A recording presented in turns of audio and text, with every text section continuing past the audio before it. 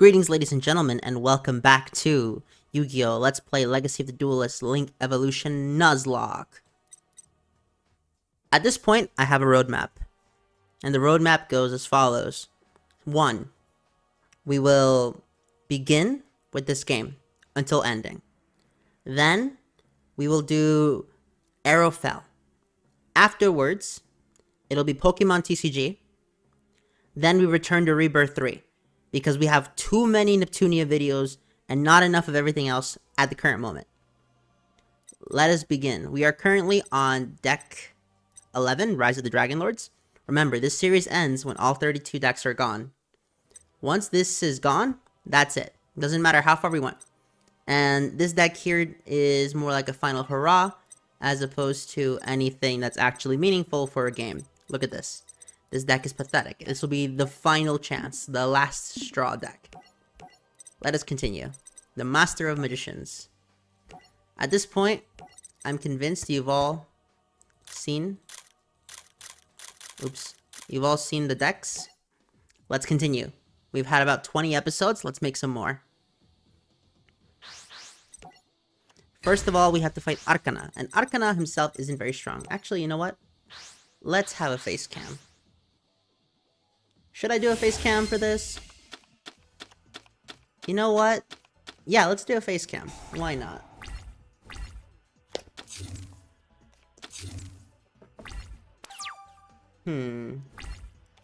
Yeah, I know this is completely out of topic and completely out of nowhere because I've never done face cam for the series before, but let's do it because I feel like doing it. This video capture on. Bam, you can see me now. Now you can get my full range of emotions in the game. What do I do? This card is targeted for an attack. Target or engrave it for summon it. If you do, no. This hand kind of sucks, I'm not gonna lie. You know what? Let's do this. Set 1. And then we'll set this in pass. Because the thing about Arcana is that his deck actually sucks completely. So we should have a huge advantage over him. I knew it. Yep. I called it right somehow. Level 7 or higher dragon type. Okay, so what I'm going to do is have Felgren Dragon in the grave with Lightning Vortex. For now, let's sacrifice this guy. To make Horus level 6. This game does not... I don't think this deck comes with level 8, so it's not like I can use it. And then we'll swing here. Fiendish Chain, that's fine. Well, it's not fine, but it's better than the current idea. Oh, only if it was sent there from the field, right? I can't even summon Felgran yet. So it turns out that the Felgran Dragon strategy is also dead. If that's the case, then I'll set this, and then... pass my turn. Because at this moment, I don't even know if the strategy that I plan on using is that good.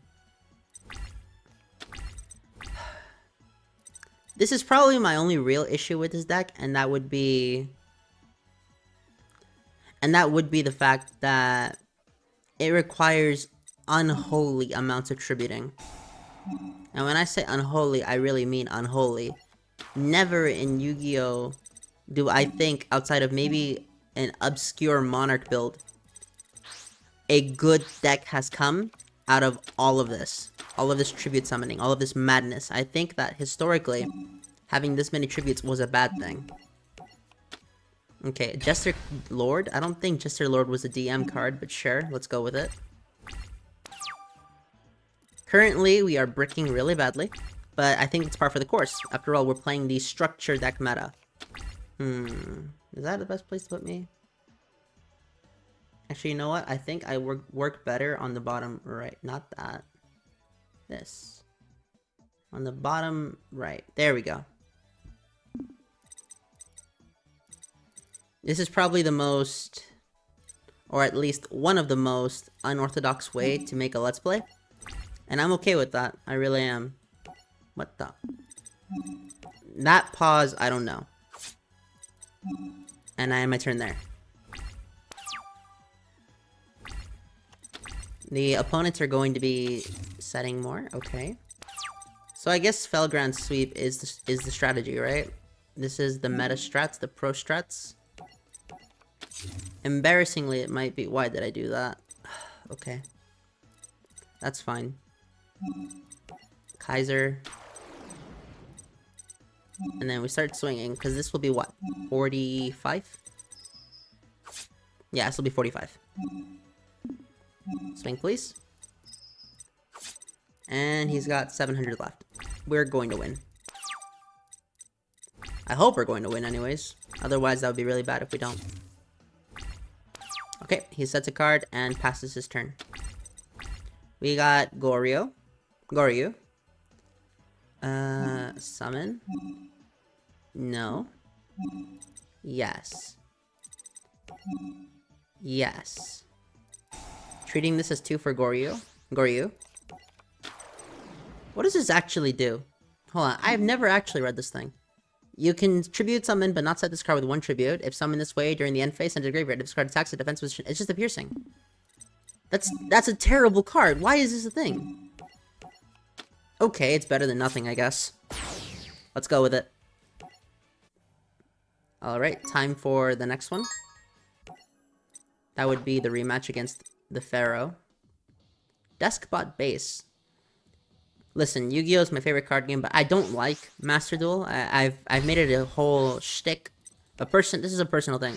If a game is live service, I'm going to avoid it. This is just this is an immutable rule that I have. I genuinely refuse to play live service because I think it's a scam. I don't even think it's a scam. It is a scam. And if you're telling me it's not a scam, you're lying to yourself. Set, pass. Okay, so this is the Arcana match, but this is the one where the Pharaoh Tem has an absurdly good board. Specifically, he has some of the spell cards from the modern day Magician support, and that's kind of busted.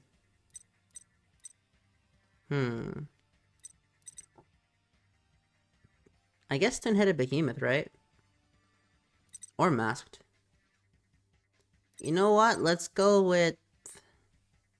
What is the current board state? 12. This thing doesn't do anything. Yeah, let's go with masked. Because I think Masked Dragon is good enough.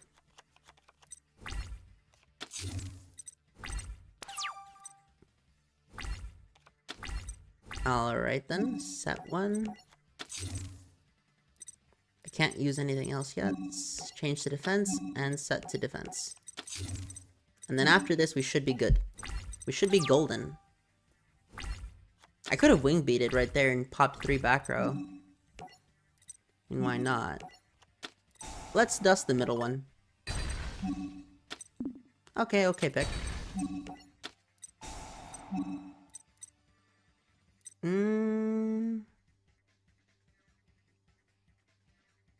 Would Dark Blaze Dragon even be a good pick? No, let's do Twin-Headed Behemoth. Defense mode! Protect me! Oh, come on! Really?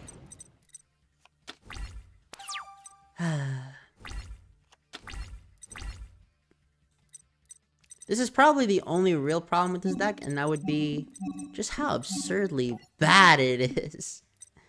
Honestly, there's no way they thought this deck was releasable to the public. I refuse to believe that.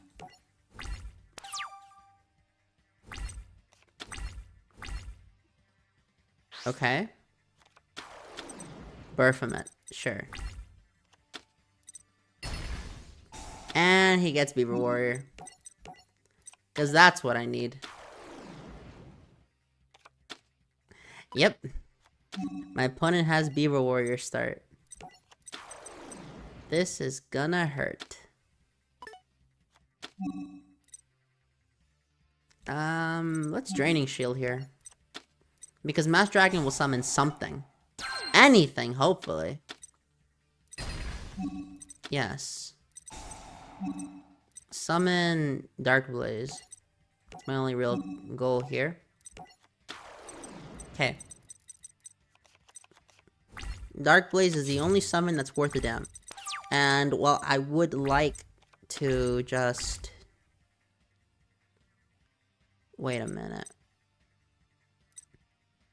Does that have to be face up? I don't know. I hope not. Because if it does, that's kind of lame. I mean, if I just leave it face up, what happens? He has no monsters in the grave at all. So this strategy is dead with Shallow Grave. And my hand would be dead otherwise. Shallow Grave doesn't work, Wingbeat doesn't work, and Horus doesn't work. However, this is unaffected by spell effects. So, let's say I decide to Dark Blaze here. And then swing at either of these two. Something would happen, but I don't want it to happen that way. What if I opt to swing at Behemoth? I get a body. Not a good body, but a body nonetheless. During end phase, Behemoth effect summons in 1000. You know what? It's better than nothing. Let's go. And then we pass turn. Let's give it over to the Pharaoh again. See what happens. Okay, he uses Charity. Neat.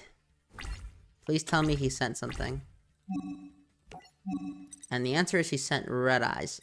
Oh my goodness, why is it that it always comes down to bringing back overpowered ass cards? I mean, it would summon in defense mode. But is that really what I want to do? Why not? Dark Blaze in defense. Okay, now to learn if this will make or break. Can I use Wingbeat on a set? I don't know. Let's learn.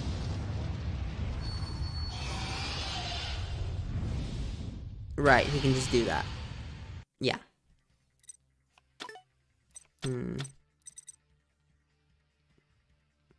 I'll swing first at the Red Eyes.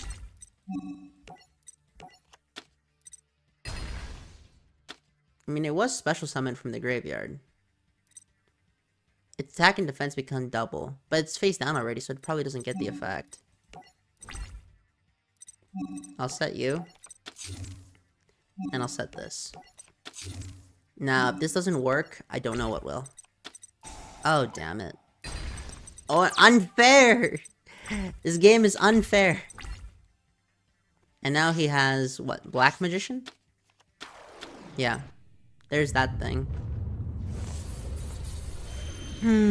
What do I do? What do I do?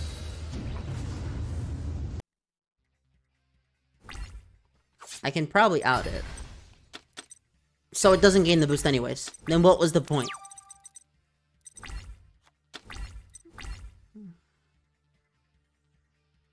Add it to my hand? I'm not using that. I need a new hand. This hand kind of sucks. No, not even kind of sucks. It did suck. Vortex, pitching walk. Setting 2. And then swinging for 7. What do I have here, by the way? Yon is good. And that's about all I have. And then here I pass turn.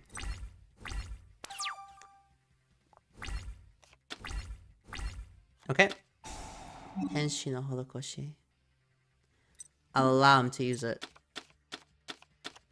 Because that's not the card I want to stop. That's what I want to stop. Is it though? I mean, he just summons Black Magician. And Joan can take care of that. Yon is what, 28? We're good. We're fine. There is no problem here.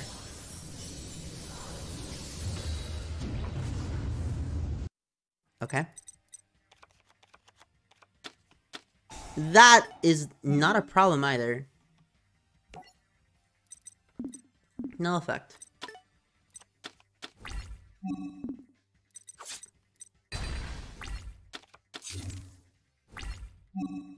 Sure thing.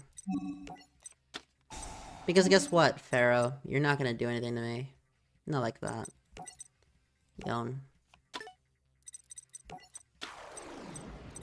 Yon should be enough. I know it's Joan, or Joanne, but I don't want to say that. Set 1. These aren't mirror. He would have used it already. Swing and gain some life back. But he does have expanded. However, I have magic jammer. And that's a counter trap, so no chaining for you. That would have been really bad. But now it's not. Now we're good. Well, not really. We're still -4. Even if we have the life point lead, it's not a good to be in -4, and I no longer know what that is.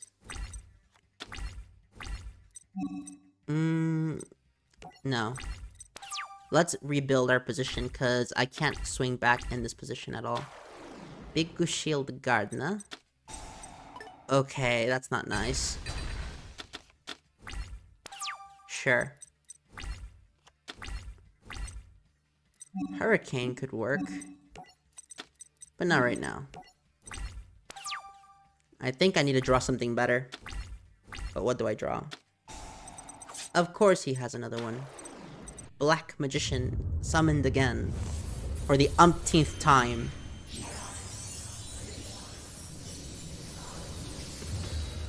Cool animation, dude, but I would have just removed all of them. Sure. Still no ace that I can use. Let's move on. This is why I didn't want to swing. I don't know what these set cards are. Huh? Okay.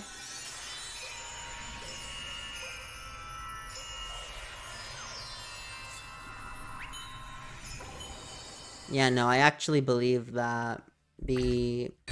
What?! It's 29. I didn't see it.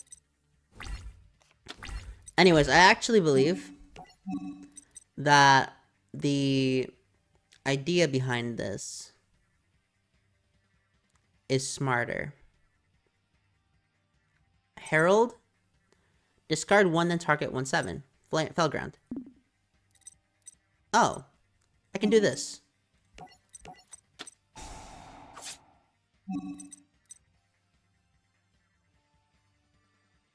Where is it? Here it is.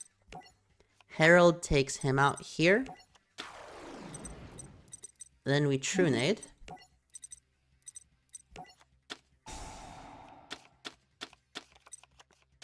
Activate Herald of Creation, pitching Mausoleum.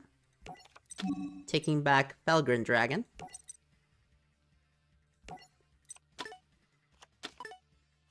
Then we Soul Exchange, and while we can't win here, at least we have a backup. By sacrificing both of these guys. And this makes it so that Felgrin Dragon can hit the field safely at 28. Still, no battle phase is cumbersome, but that's why we set Sakuretsu and move to next turn. At this point, we're not going to win the card advantage war. What we're going to win is damage output. I don't know what these sets are, though, and that is a problem. Something tells me, however, that they're not... It's not Mirror Force. And even if it is, I don't care. Okay, Alpha. We know it's not Mirror Force anymore. Good. So what is it then? I don't know. Okay. Let's see if this kills. Karibo. I respect it. Move on. I do like how the structure decks will make these matches a lot more tense than they have any right being. If you remember back to the original Let's Play, back when I had a really bad microphone. And even then, I don't think this microphone is that much better by comparison, but... Well, okay, by comparison it is, but I don't think this microphone is professional at all. The game the enemies had no shot at beating me. Here, there's always a risk.